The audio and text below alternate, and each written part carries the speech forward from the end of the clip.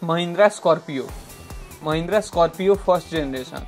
The Mahindra Scorpio was first launched in India on 20th June 2002. Soon after its success, the Mahindra Scorpio later received a minor update to include plush seats, rear center armrest, dual tone exterior color and various minor changes. The vehicle was sold in Europe as the Mahindra Goa, with first sales in Italy in 2003. In 2006, Mahindra announced that Scorpio sold in Russia will be made as kits with a joint venture partner. In April 2006, Mahindra launched the first facelift of the Scorpio, marketed as the all-new Scorpio. At the Auto Expo 2006 in Delhi, Mahindra also showcased their future plans on the Scorpio model by showcasing a hybrid Scorpio with a CRDE engine and a Scorpio based on a pickup truck. The hybrid, the first such vehicle developed in India, was developed by Arjun Juara, a former employee of Ford. His senior, Pawan Goenka, a former engineer at GM, heads Mahindra's automotive division and oversees the Scorpio project. A pickup truck version of the Scorpio was launched in India in June 2007, known as the Scorpio Getaway. On 21st September 2008, the Scorpio was updated with a 6-speed automatic transmission. The second facelift of the Scorpio was largely cosmetic, with key changes including the headlight housing, bonnet and bumper designs. There were also minor increases in power and torque. On 14th April 2009, Mahindra revealed a concept of a diesel-electric hybrid version of the Scorpio SUV at the 2008 SAE World Congress. The Mahindra Scorpio Getaway was launched in Australia in mid-2009. Marketed there as the Mahindra Pickup, it received additional safety features compared to the Indian model, such as ABS brakes and airbags, in an attempt to raise its rating to a minimum of 3 stars from the current 2-star NCAP rating. The 2012 model scored 6.6 points out of a possible 16, giving it a 3-star NCAP rating. The Mahindra Scorpio received its third facelift on 25th September 2014, featuring a redesigned front and rear fascias and a new dashboard. A revised automatic variant of the Scorpio was launched in 2015 and automatic transmission was discontinued in 2018 due to launch of the Scorpio S11.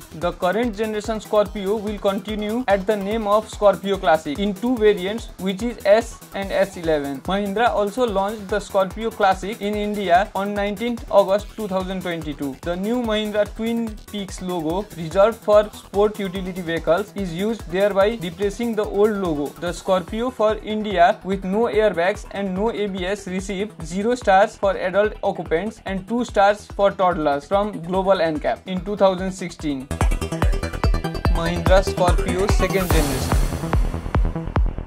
The next generation of Scorpio was introduced on 27th June 2022 by Mahindra Group. The prices for the same were first revealed on 21st July 2022 and bookings were open officially on July 30th 2022. It carries a N badge and is named Scorpio N. There is a complete overhaul in design and the size of the new SUV is larger than its predecessor. The petrol powertrain is 2.0 liter turbocharged, churning out 200 horsepower and 370 Newton meters of torque. The diesel powertrain comes with 2 states of tune, one churning 130 horsepower and 300 Newton meters of torque and another 173 horsepower and 400 Newton meter torque. The SUV is equipped with a shift-on-fly 4-wheel drive system. The Scorpio N comes with the same engines as the Thar and the XUV 700. The cosmetic changes consist of DRL placed with the fog lamp instead of headlights. The Scorpio N is offered in 6 and 7 seat layout. It will have an 8-inch infotainment system powered by the Sony audio and